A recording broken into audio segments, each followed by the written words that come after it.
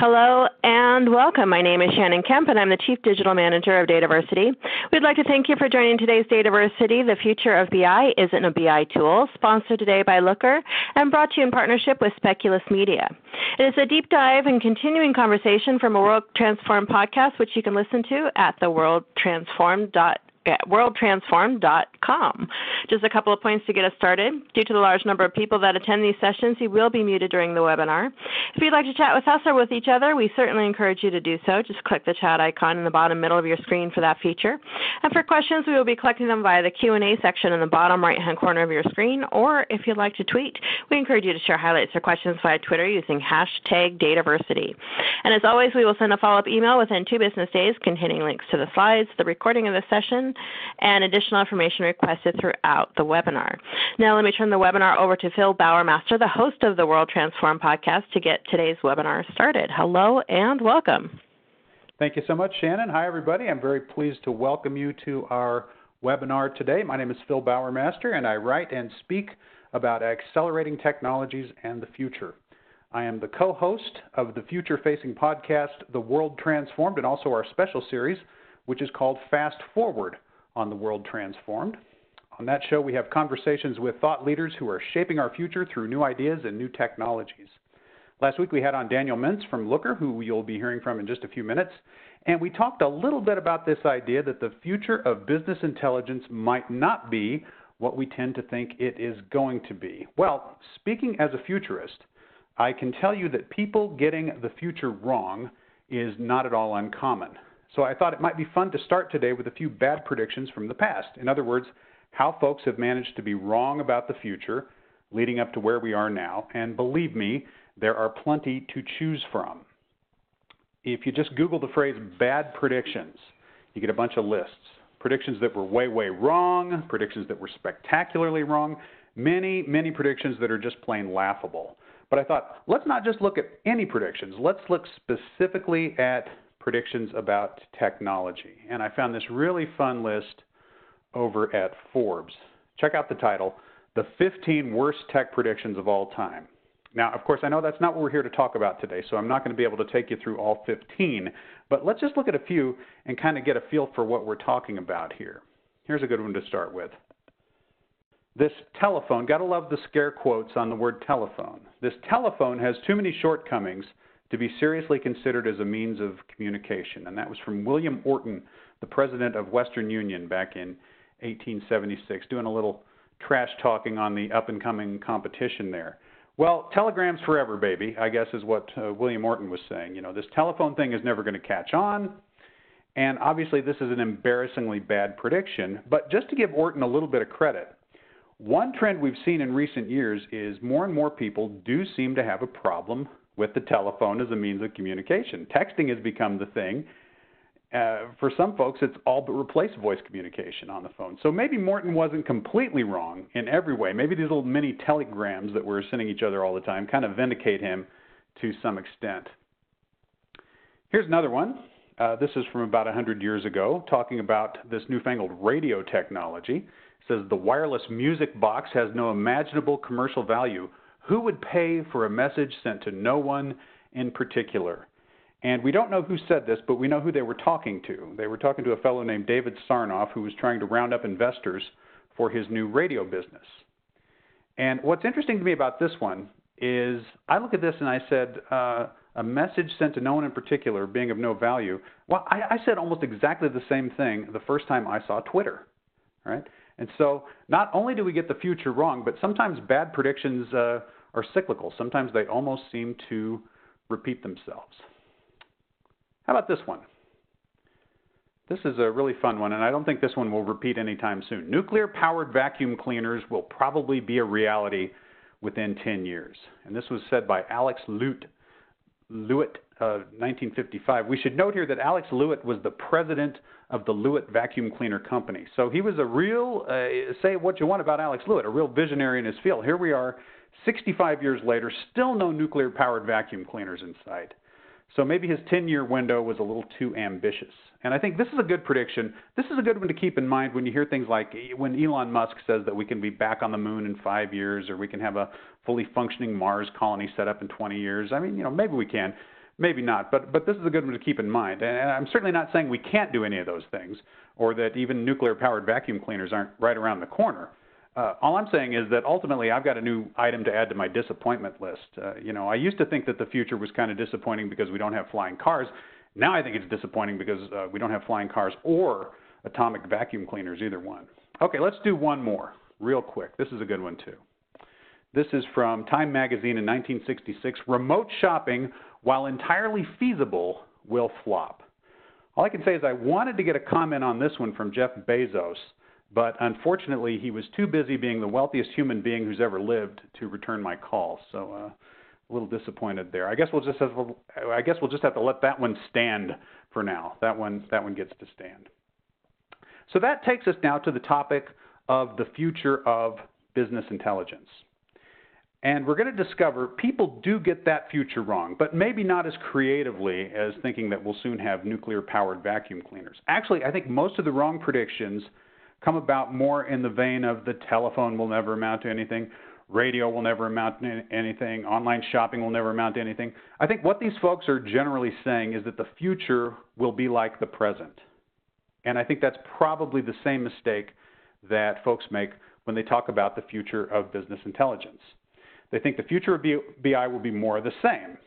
And that's the idea that we're actually going to challenge today, because we're going to see that the future of BI is not a BI tool. And here to explain that idea to us is Daniel Mintz. Daniel is the Chief Data Evangelist at Looker, where he focuses on how people interact with data in their everyday lives and how they can use it to get better at what they do. And today he's going to talk to us a little about how and why we're getting the future of BI wrong, as well as maybe a little bit about what the future holds in store for us. Daniel, welcome. Thank you so much. It's great to be here.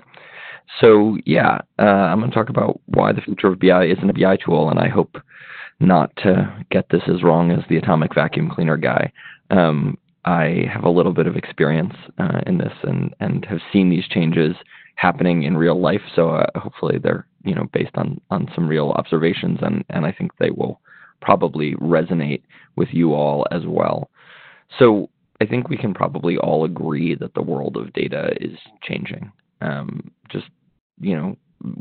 The way that we work with data today, the way that we do data analytics is very different than the way that people dealt with data 10 years ago, 5 years ago, certainly than 25, 30 years ago. And I think there are sort of three big trends that I want to talk through because I think they point us the way to the future. So the first is just that there's been this explosion over the last 10 or so years of applications that businesses use. Now, lots of them are software as a service. They live in the cloud.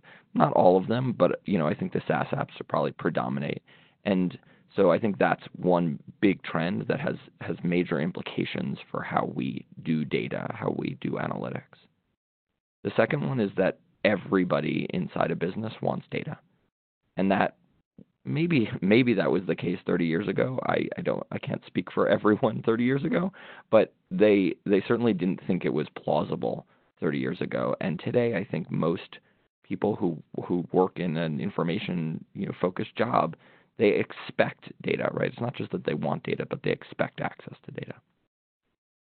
And then the third, which is kind of a solution to the first two, if you think the first two as sort of problems to be solved, the third one gives us at least a way to solve them, is that the infrastructure that we have access to has changed pretty dramatically. So let's take each of those in turn. So the first one, business applications are exploding, right? So I like to just think about how many SaaS applications, I've used today. I'm on the West Coast, so it's, late morning. I've used an expense tracking app. I've used, Google Maps. I've used my email application. I've used my calendaring application, and a couple others already, right? And I suspect if you think about it, you've probably done something similar. And if you think about these tools, a lot of them have data in them, right? And so most of the data that we're consuming isn't actually in a BI tool anymore. It's delivered directly into your workflow, right? And this is borne out, or this is sort of proven as well by surveys that, industry analysts do, right? So Gartner spoke to people and they realized that, the spending that companies will do on traditional BI is really shifting to analytics that are right in people's business operations and digital solutions.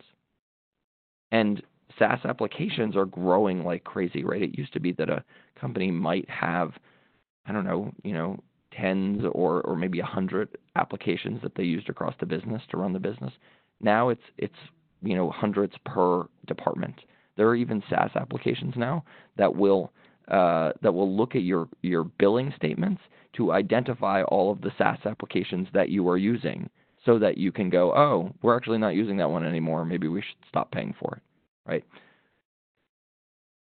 And over the next few years, there will be hundreds of millions of new apps. Most of them won't catch on, but they'll be there.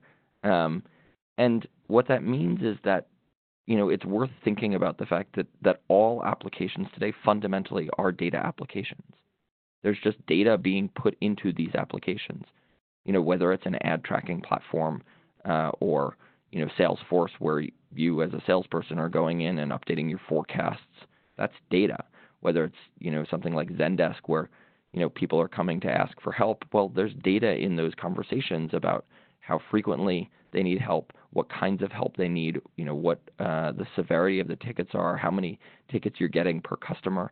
All of that data is in those applications just automatically. To sort of really drive home the point, I always like to bring up my wife, who is a Pilates instructor.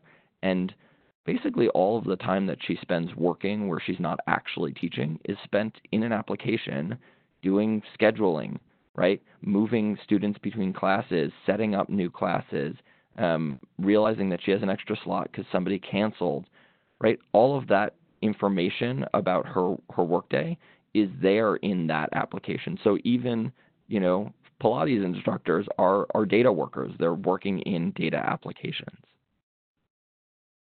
And the problem is with all of these applications, some of these applications, like Salesforce maybe, is shared across departments, but lots of them are just in one or two departments. And because the data often stays locked away in each of these data applications, there's not a real shared understanding of the business, right? The way to actually understand your whole business is to draw from all of these different silos, to draw all of the data together, right? So you can imagine, well, if your website goes down, you might find out about that on, a log monitoring tool.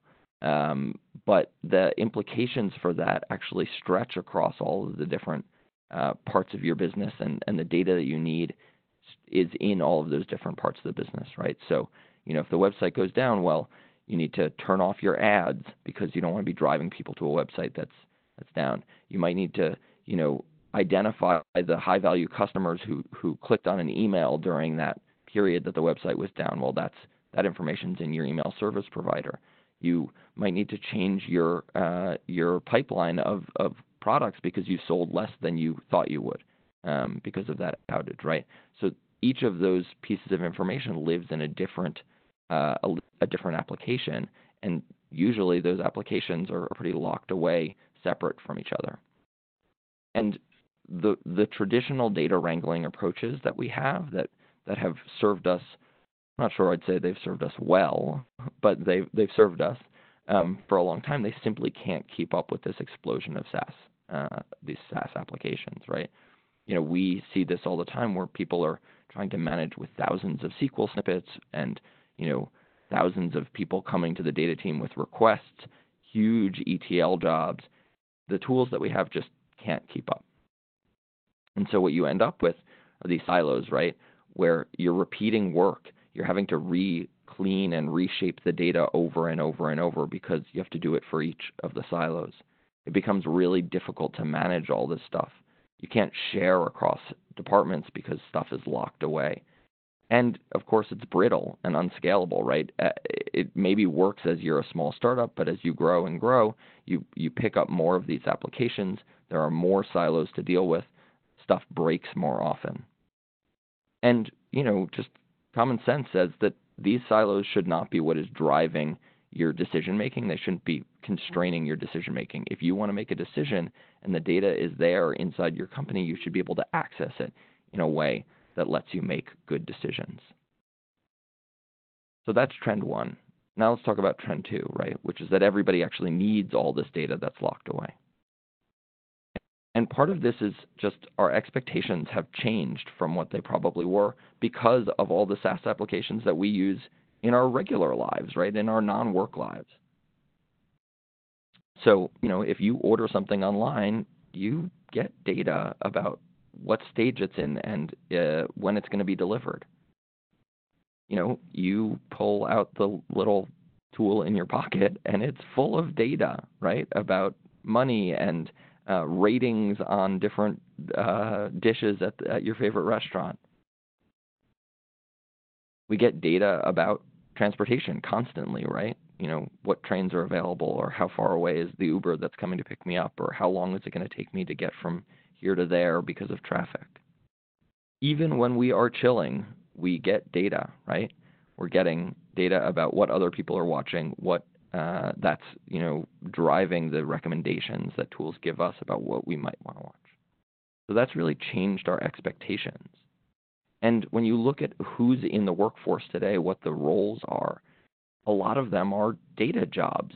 We might not think of them that way, but they are fundamentally jobs where they need the data in order to do their job, right? It's not just that they're inputting the data, but they really need the data back out in order to do their job well, right? So you might not think of a DevOps engineer as really a data job, but that's the only way you can manage today's cloud servers, right? Is by looking at data about their health, about their utilization, about whether you should reserve some more servers because usage is going up.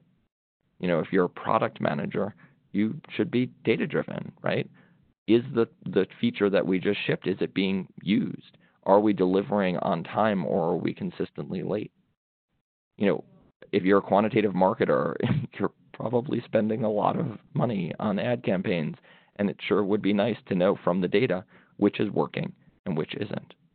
So all of these people are hungry for data. They want access to data to do their jobs well. And we know that the companies that use data effectively are far more effective, right? It's not just a sort of side thing. If they use data effectively, it makes the company more successful. Deliveroo is a great example. For folks who don't know, Deliveroo is a huge meal delivery, restaurant delivery service started in the UK and then spread all over Europe. If you've been to Europe recently, you've probably had to dodge their bicycle delivery people who are just everywhere.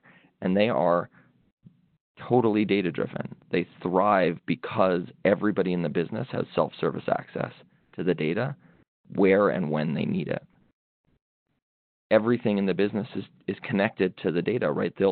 Their teams will reach out to particular new restaurants based on, it seems that we don't have, a good curry place in this section of town, and people are ordering from farther away, and that means our riders have to go further. So let's see if we can, find a new place to add to our lists. And what that allows is that their data teams, rather than focusing on constantly answering ad hoc requests, they can focus on strategy, on actually, doing deep analysis to help the business grow. And one of the things that's really important to realize, if you're a data person like me, is that even though data and analytics are really fascinating to me, they're not to most people. Most people don't want data. They want the information that they need to do their jobs better, and they want it in a way that is going to make sense to them, that's intuitive, that's delivered to them where and when they need it, right? And that might be a BI dashboard, but it might not. And let's be honest, most BI is still done in Excel, right? And that simply can't keep up with the needs of today's businesses, with the volumes of data that we're dealing with the speed and diversity of data that we're dealing with, right? With more data sources than ever before and more people demanding data than ever before. Excel just isn't going to cut it. So the question we should really be asking is, well, how can we create a data platform that serves the whole organization, right? How can we get everybody on the same platform, a platform that can serve all of the different data experiences that they might need, the diversity of data experiences, and can actually grapple with the huge volumes of data that we're dealing with today. So I'm here to say that there is hope. And the hope comes in part because of the third piece, the third trend, which is that the infrastructure that we have available to us has evolved enormously. So if we look at sort of data engineering trends, big data, the big data revolution, I would say for the most part kind of under-delivered. It was a lot of hype. People were, it's going to change everything. I don't know that it changed everything. Maybe you disagree with me, but it didn't change everything for me.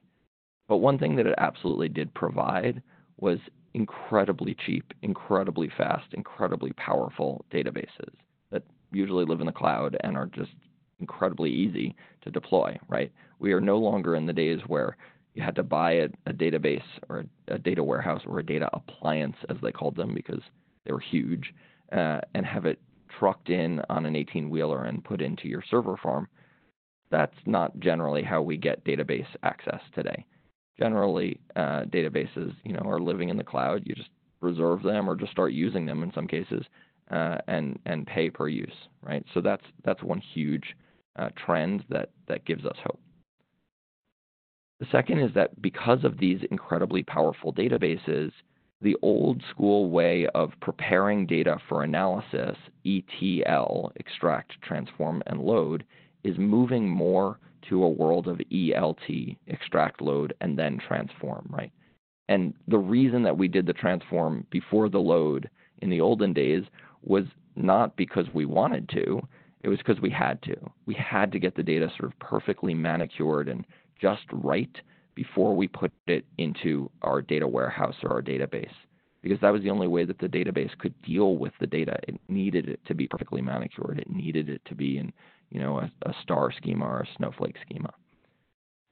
Today, because the databases are not just faster and more powerful and cheaper, but also because they are much more flexible than they've ever been before, they can deal with more kinds of data, we can start to move more towards ELT, right? So we load the data and transform it after it's already in the database, and that's simpler, and it's much more flexible, it's much more agile.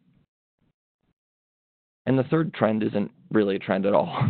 It's just a fact, which is that SQL, standard structured query language, the language that analysts have been using to talk to databases for 40 plus years now, is the standard. It remains the standard. It probably will always remain the standard, or for the foreseeable future at least.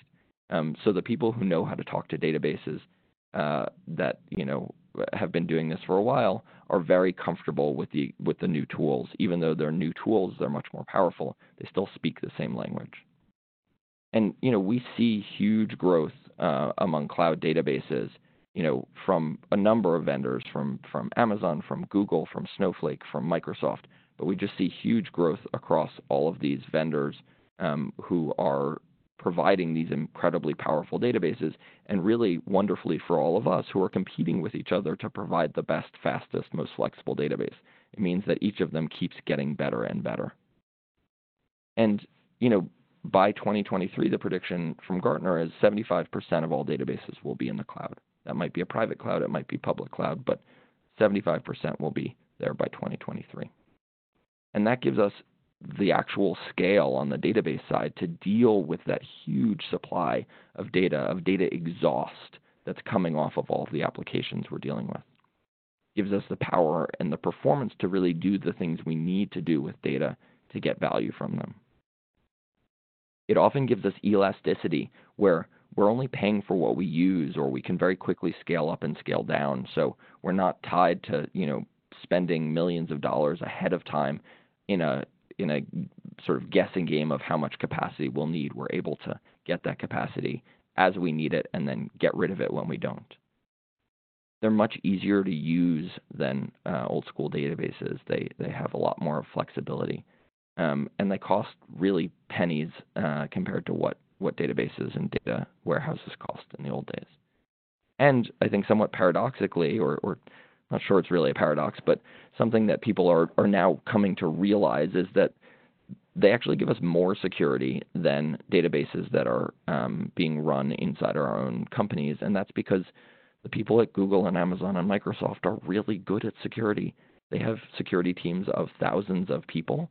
And maybe you happen to work at a company where your security team and your IT team are amazing and they're really great at locking things down.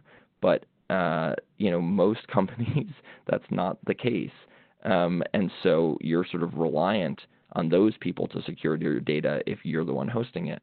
Whereas if you've got Amazon or Google hosting your data, they can help you, get to the level of security that you need.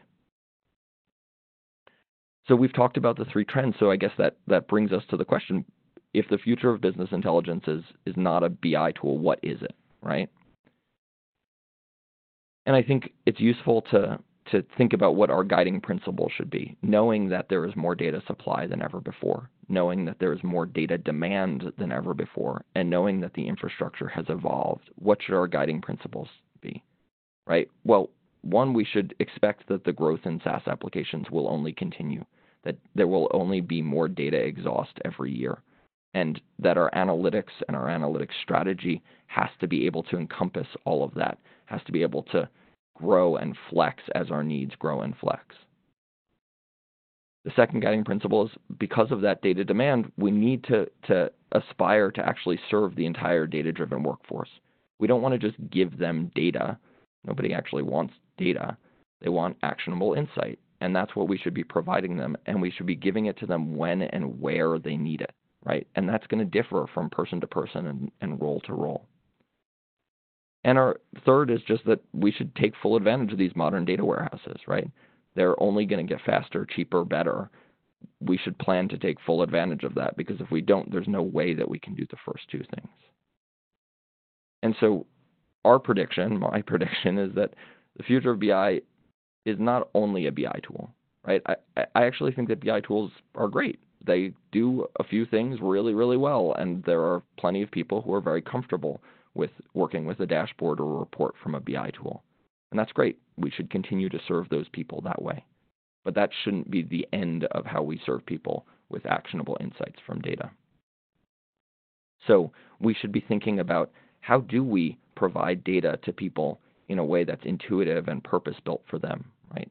That might look like this for a digital marketing application where, this is Looker's digital marketing application where we're pulling together data from Google Ads and Facebook ads and LinkedIn ads so that digital marketers don't have to log into each of those tools separately, download a CSV of their campaigns for the last week, stitch it together in Excel, and try to make comparisons across channels. They can do that in one application, but that application looks like the tools that they're already using. It's going to make intuitive, immediate sense to them because it's purpose-built for them. It might look like a web analytics tool that, mirrors Google Analytics. It might look like an incident reporting tool for DevOps engineers that looks like the tools that they're already using. Or it might look like, a custom application for a particular need. We work with a company called Global Payments, which is a huge credit card processor, and they needed to be able to show their merchants, which credit card transactions have gone through, which were canceled, which were refunded, and they needed to do that in a way that felt natural and very easy to use for the hundreds of thousands of merchants that they serve. It could not be, here is a dashboard and good luck using it. There's no way that was going to scale to hundreds of thousands of people who aren't data people. They're just people trying to run their businesses, right?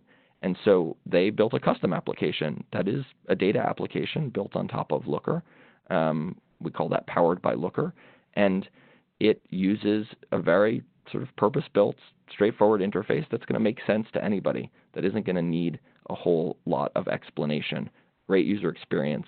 And it allowed them to, get this rolled out very quickly because by building on a data platform, by not having to build this from the ground up, they're able to take advantage of a lot of the things that underpin today's modern BI tools, but present that data to people in a way that makes more sense to them.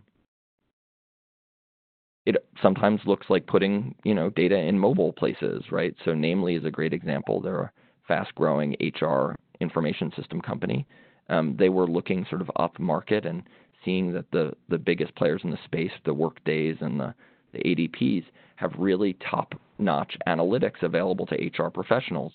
Well, they needed that if they were going to compete up market, and so they came to us at Looker and chose to build their HR analytics with Powered by Looker. And that for a lot of HR professionals, that might mean looking at that on their phone, and that's fine. A true data platform can provide that data there because that's where it's needed. Sometimes it doesn't even look like a separate application.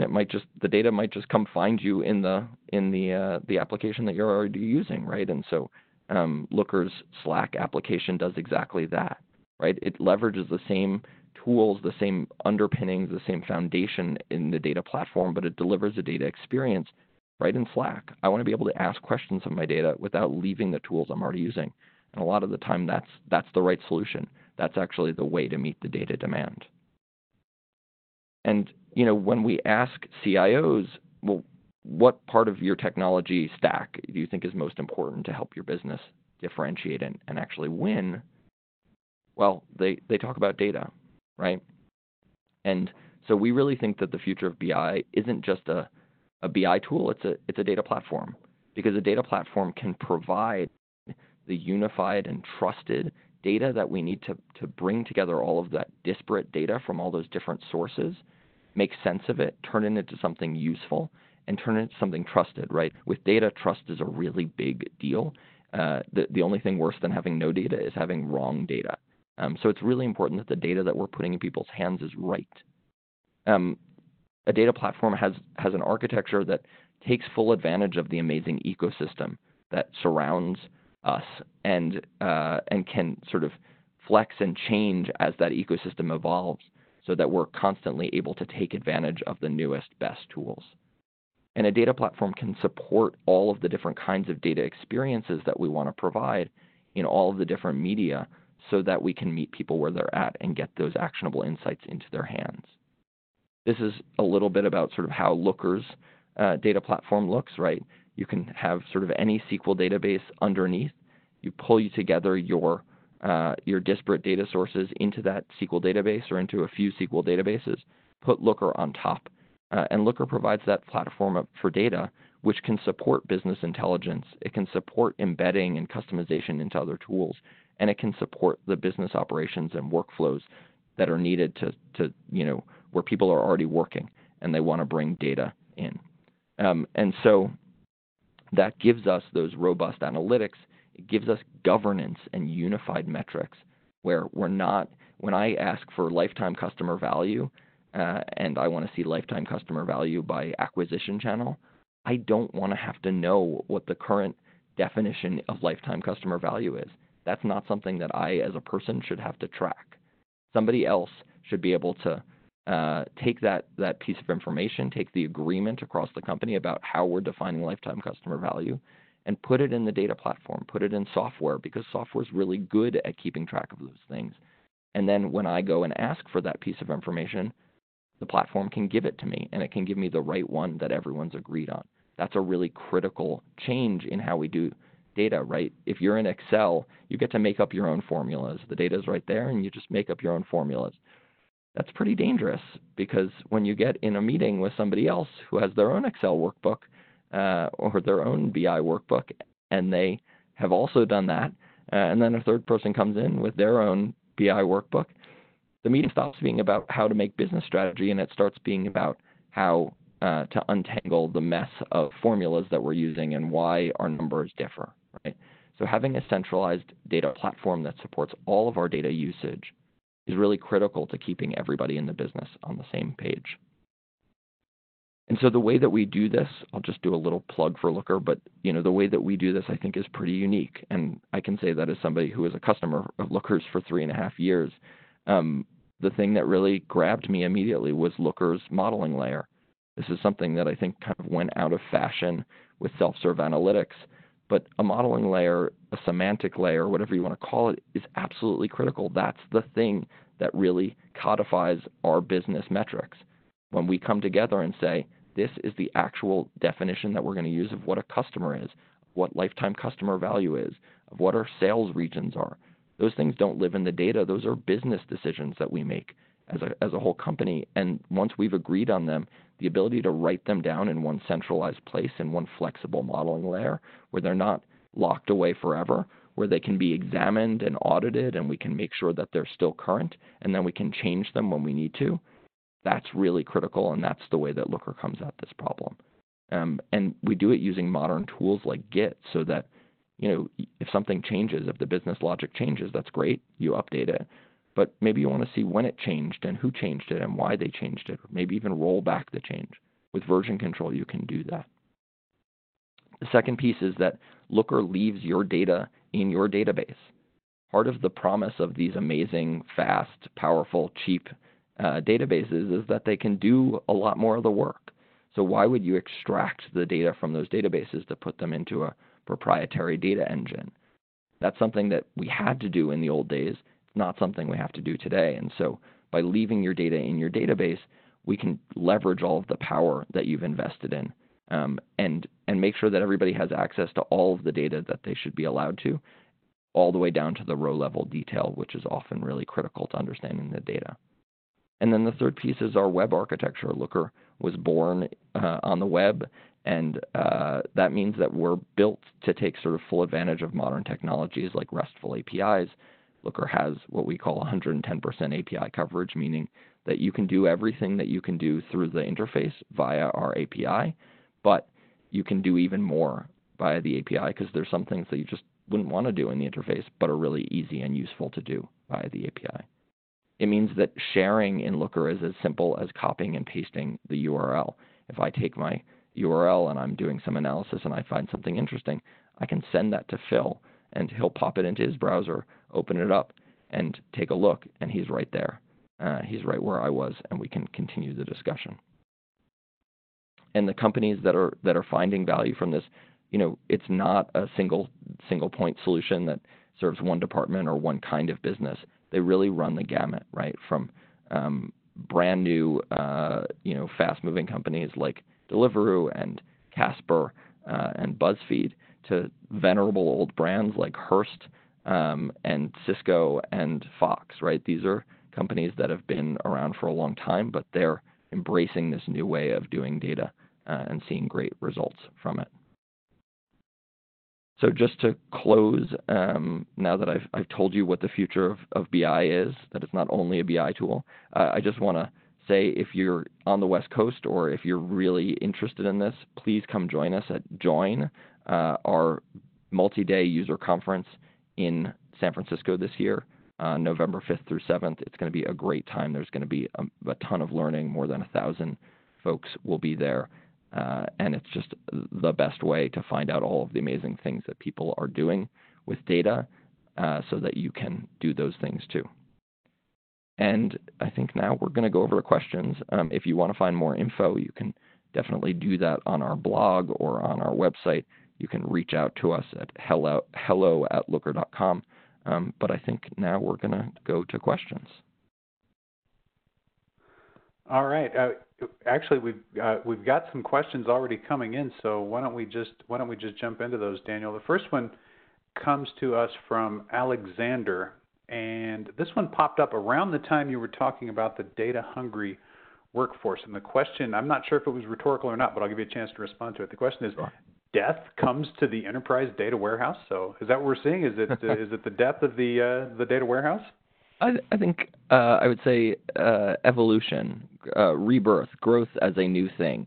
No, I think enterprise data warehouses are changing and flexing. I think the idea of an enterprise data warehouse that's trucked into your server farm, that's probably going away. But it's evolving into a cloud data warehouse or cloud data warehouses. One of the other things that's happened just because technology advances is not only have storage and computing costs gone down enormously, which makes these very fast, cheap databases possible, but network costs and network have gone down and network speeds have gone up. And so while data is heavy and it's still better to have data sort of, close to where it's going to be processed, it's a lot easier to move big chunks of data than it ever was before. So I don't think the enterprise data warehouse is dead. I think it's just changing and evolving with the times. Yeah, I think you could list death of the data warehouse as one of those bad predictions that keeps coming up. Yeah, for sure. It's just going to be a data lake, which exactly quickly turns into a data swamp. I always joke that a data lake. People are like, "What exactly is a data lake?" I say, "Oh, well, a data lake is just IT's way of making you go away. You come to them and you say, "Hey, I have some data.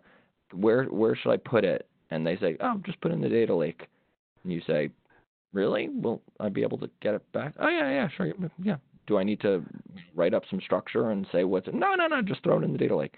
It's because they know 95% of the time the stuff that you're going to throw in the data lake is never going to get used, and they'd like you to go away so they can go to their next task. So, I think data lakes, I think we actually are seeing some interesting trends there. There are tools like Athena from Amazon, which the biggest data lake of them all is probably S3, Amazon's hard drive in the sky, right? And Athena is this really great tool that actually lets you start querying the data right in S3. You don't have to move it out. And what we tell our customers is that Athena is an amazing tool for querying huge volumes of data without moving them to understand what in there has value. Now, would I want that to be my main querying tool and keep my data in S3? Probably not. I think it's not as performant and not as cheap as a more dedicated data querying tool, but it's an amazing way to figure out what actually has value so you can then move that into a data warehouse. Absolutely. I'd just like to remind everyone listening, if you've got a question for Daniel, please enter it in the Q&A box. I see there's some questions going on in the chat, but we don't know if those are intended for us to answer or not. So if you've got a question for us, please put it up there in the Q&A box on the screen there. I got a question related to the data hungry workforce for you, Daniel. And we talk about the fact that everybody needs data. So you got this data hungry workforce. You've also got obviously data hungry customers. And let's talk a little bit about the relationship between those two things, because at Looker you've got to be looking at both of those things. It seems to me it's both the needs of your customer, right, who has this data-centric workforce, and then of their customers, and that's what's driving the need for that to begin with. So how do you manage that handoff between the two? Yeah, that's a great question. So the term that folks tend to use to describe that is embedded analytics, right? When a company takes data that they control and turns it around and shows it to their customers or their suppliers or their partners to help them do better. And so Looker did not really intend to be an embedded analytics solution. It wasn't our main focus. But what we realized was that customers were doing exactly that with the platform. They realized before we did that the data platform could work just as well as an embedded analytics solution as it did for internal analytics, right? It works just as well for presenting data to your customers as it does to your colleagues. And so embedded analytics, our solution is called Powered by Looker, is actually a huge part of our business. It's a really critical and growing part of our business where people are realizing that they need modern tools in order to embed analytics right into their platforms, whether that's a HR company like Namely, who's showing HR professionals, the churn rate and the ramp time for the employees that they're managing, whether it's folks like HP printing, they do printing for very high end needs like wine labels, and they are fighting counterfeiting of those, and so they use data to provide data back to their customers, so that those customers can track down counterfeits. Whether it's POS systems, point of sale systems, that serve merchants or like Global Payments, the credit card processor I showed, right? All of these companies are sometimes they're doing both, and they're providing data to their colleagues as well. But the main thing that they're doing is providing data to their customers and partners, because that helps them get more value, and it often creates a whole new revenue stream for the company to be able to maybe sell and upsell an upgraded version of those analytics to their customers. Right. So we got a question from Elizabeth here. She says, this is the first time I'm seeing this product. Is this a data virtualization kind of solution? It's a great question.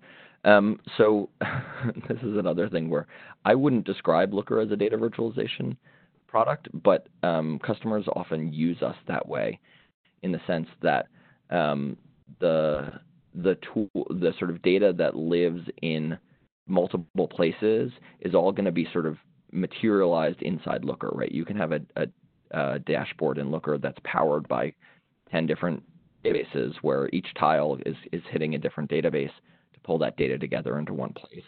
And because our semantic layer, our modeling layer, is very lightweight, it's not the data itself, it's just the formulas that make sense of that data. That can be moved around and sort of live very easily in the cloud on a very lightweight server. It's the databases that are doing the work. And there is some capability with more coming to actually do some of the sort of key things that a virtualization layer can do in terms of pulling data together and maybe you don't just want one tile from one database and another from another database, but you actually want to join that data together and make it visible. Or maybe you want to say, oh, I want to see daily ad spend and I want to see daily website traffic, but those things live in different databases and I want to put those on the same chart. That kind of thing you can already do in Looker, and there's more coming in that vein. Okay, just want to remind everyone, if you've got a question for Daniel, just pop it into the Q&A box there.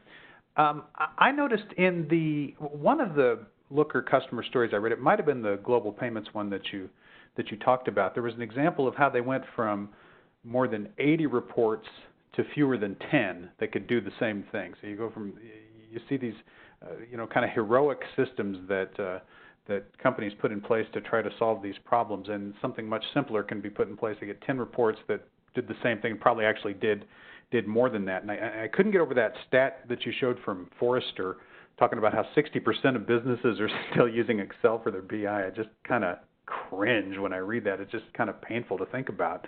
And I'm wondering how much of the message that Looker brings to businesses starts with kind of a, hey, folks, look, it does not have to be this hard, right? Is that the message? Yeah, I mean, the way I put it internally to our sales team is that a lot of the time what you're doing is you're telling people how they can clean up the mess, right? You get there and they are in pain because they have a mess. And I think that is a core part of our message. I mean, that's actually something that when I talk to our professional services teams, I hear about all the time, which is, they say, hey, we bring on a new customer and that customer is using, some existing BI tool, Tableau or Click or something like that. And they say, hey, we have thousands of workbooks floating around the company. How long will it take? How many hours will we need from you to convert all of those workbooks into all of those reports? And the professional services team gets to deliver the happy news that thousands of workbooks does not translate into thousands of reports, right? The reason that all of those workbooks exist is not because each of them is providing value. It's because they're duplicative, because people can't find the thing that they need, and so they recreate it. Many of them, when you actually look, are disastrously out of date and sometimes still being used. And so that data sprawl that happens sort of inevitably when you've got a sort of workbook-based data economy is a problem, and something that Looker is very good at cleaning up, because by centralizing those definitions and making them reusable, you can really cut down on the amount of duplication. You can really cut down on the amount of sort of disagreement between different data sources or data workbooks, which, having thousands of workbooks is bad in and of itself, but it's really bad when you have different people in the business relying on different workbooks that say different things about the same data. That's where things really get bad, right? I like to say that when technology fails, you tend to know. It's pretty noisy about it, right? If your website goes down, someone's going to tell you pretty quickly. Data tends to fail silently, which is way scarier, because you think you know something, you analyze the data and you see the trend and you go, great, let's plan on this. And then 6 months later, you're saying, man, things are not going that well. You go back and look at that analysis and you realize that something was done wrong in that analysis. And so the data failed you. You thought you were making business strategy based on good data, but in fact you were making it based on wrong data. And maybe it takes 6 months to figure that out. Maybe you never figure it out that was the cause, but the data has failed you.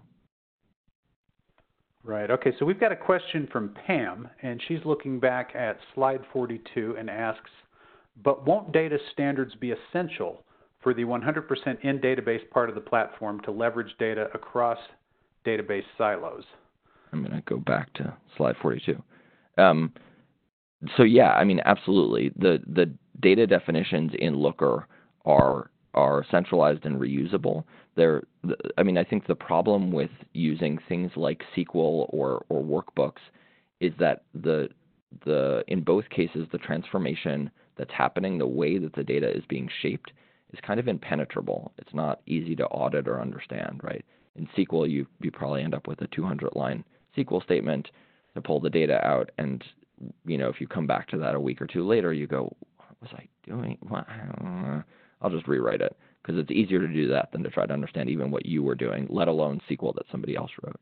With a workbook, you can do a ton of transformation, and then to be able to back that out and see, well, why someone changed this value because they were quote unquote cleaning up the data, but how, why did they do that?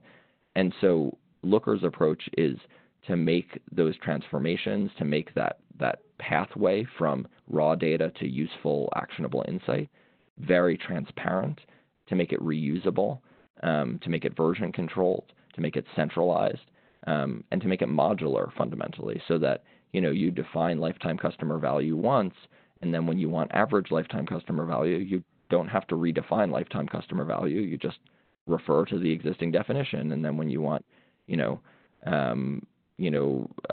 cumulative lifetime value, you can do that too, right? And so you're just reusing the same chunks of logic without redefining them, and that harks back to a software engineering term called dry, right? Don't repeat yourself. And the reason is a very good one, which is when you repeat yourself, you make mistakes and you change things. And so by writing something once and then reusing it many times, you make sure that all of those definitions are the same. So that's why Looker takes that approach. Okay, we've got a question from Angela. She says, it is an integrated solution that does ETL, ELT, OLAP, and visualization. Well, I know this is a question to you, but off the bat, I'm going to say ETL and ELT take on a different meaning when you're leaving the data in the database, I would assume. Yeah, I think that's right. I mean, I think so. Let's think about how to answer that. So Looker absolutely does a ton of data transformation. It is sort of ELT transformation because we're doing it in the database. And I don't mean to suggest that companies that are using Looker and have complex data pipelines don't have other pieces in their sort of ELT pipeline. And in fact, the way that I describe things is I say, we came from a place of pure ETL. We're not in a place of pure ELT yet. What we're in instead is sort of like E, little t, L, big T, little t, little t, little t, right? It's just this ongoing process of constantly, continuing to transform the data as you get closer and closer to runtime, to query time. And so Looker tends to handle, or customers tend to use Looker for the last pieces of that transformation, the things that they want the most flexibility with, the most insight, and then they'll use, heavyweight ETL tools before that. And that's a very normal process and one that I don't think is going away. But yes, Looker does do a ton of transformation. It gives you all of the sort of transformation power of SQL, but in some ways, actually, it gives you more transformation power than SQL because you can do things in Looker and LookML, which is our modeling language, that you'd never want to do in SQL, even though LookML is built on SQL. It's just sort of a markup language on top of SQL, so it's very easy for people who already speak SQL to pick up. Since Looker ends up writing the SQL for you, there's just stuff that there is SQL that Looker can write that does amazing things to data that you simply would never want to write yourself. I mean, even things like pivoting data, to make a pivot table. If you've ever tried to do that with pure SQL, good luck. It's pretty gnarly, but Looker can do that with the click of a button, right? So there's things like that where Looker is doing even more transformation than SQL is capable of. In terms of OLAP, we're not doing sort of traditional OLAP.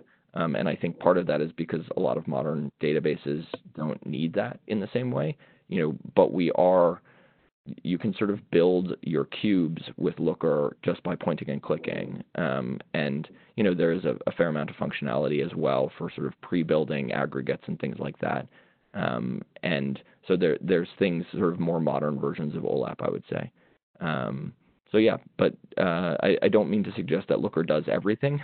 It's not it's not the slices dices tool that they used to advertise on late night TV, but it does a lot. And I think the key thing that it really does is it's that central piece in the data sort of ecosystem that can bring all of the data sources together and then support all of the data experiences, whatever those might be.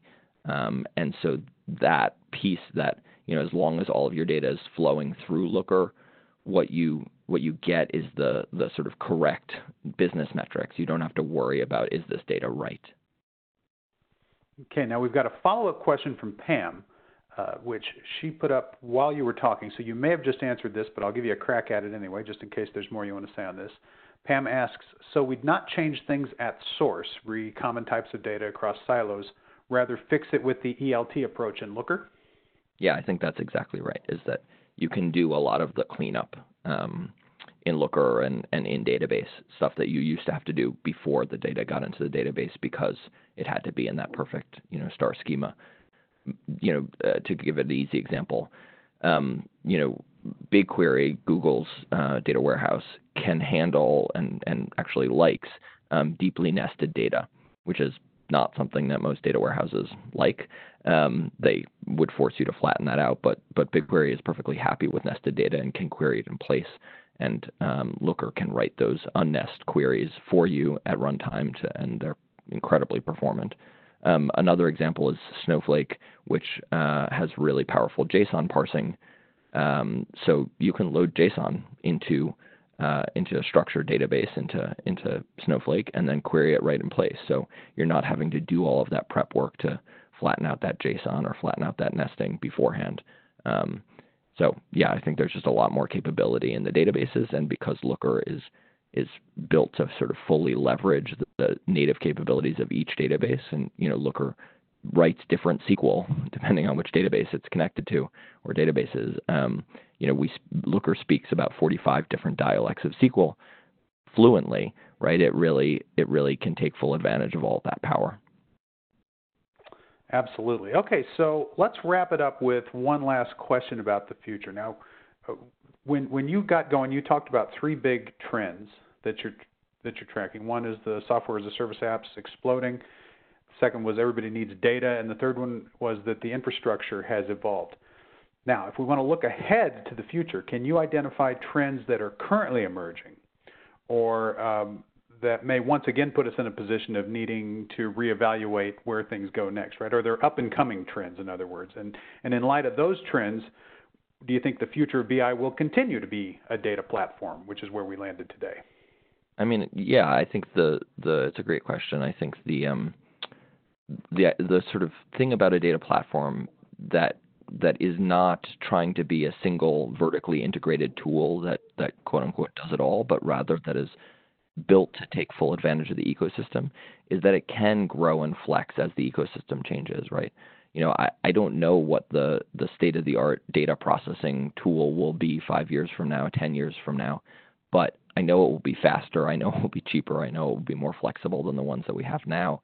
And if you're locked into a tool that comes with its own data processing, you're basically betting on that one company to come up with the next amazing thing. Whereas when you have a data platform, you're betting that there will be an amazing thing in the ecosystem and that you should be able to take advantage of it. And so, I think that sort of flexibility is why I would bet on a data platform over a BI tool, because it can grow and flex with the environment as it changes. In the end, maybe the data platform is a more future-ready approach than what we had before. Yep. All right, Daniel, great talking with you today. Thank you all for your participation, and at this point, I think we'll hand it back over to Shannon. Phil and Daniel, thank you so much for this great conversation and presentations today. And just to answer the most commonly asked questions here, just a reminder, I will send a follow-up email by end of the day Friday to everybody with links to the slides and links to the recording from today, along with the information from Phil and Daniel. Thank you both so much. Thanks all of our attendees for being so engaged in everything we do. Love the chat, love the questions that came in. It's just so fantastic. Hope you all have a great day. Thanks again. Thanks, Brian. Thanks, Daniel. Thanks, Phil. Thank you, Shannon.